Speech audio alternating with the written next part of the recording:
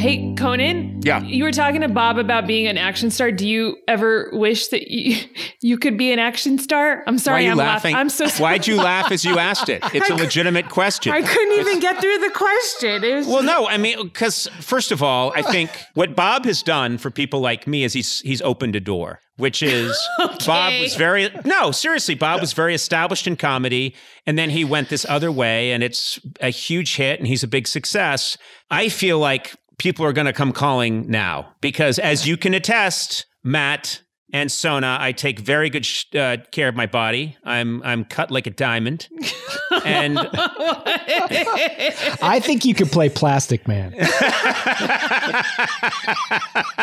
Well, you know what is funny? I was thinking I would love to be in an action movie and play it completely seriously. And I'm just putting this idea out there. If there are any producers or financiers, anything like anyone, I have very long legs. So I'd like to play an action star whose thing is that my lower half, like literally from the waist down, my legs are very long and they can do amazing things, and they they whip around. They're almost like whips, and they're doing all these incredible and they're zipping around and flying around and knocking bad guys out. But from the waist up, I'm completely immobile and I show very little emotion. You're like an upside down helicopter. Yeah, I'm like an upside down helicopter. And so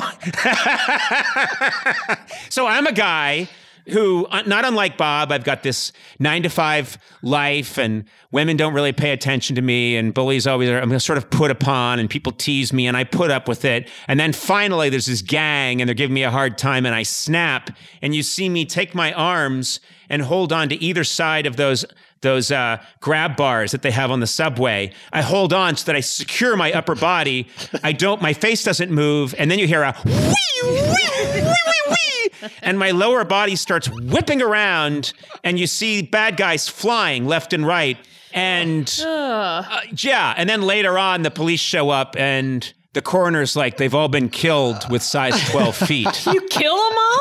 You don't they're even all beat dead. Them up? Why? No, they're Why? dead. And then it comes out they weren't even threatening me that much. They were trying to ask me directions. Oh, you're just a murderer then. I'm just a guy who thought I'm overly sensitive. A leg murderer. It turns out it was a bunch of 17-year-olds just looking for directions to the Metropolitan Museum of Art. And I was like, I can take no more. And I grab onto the grab rails and and my legs just start spinning at like 180 miles an hour in every different direction. They're like egg beaters.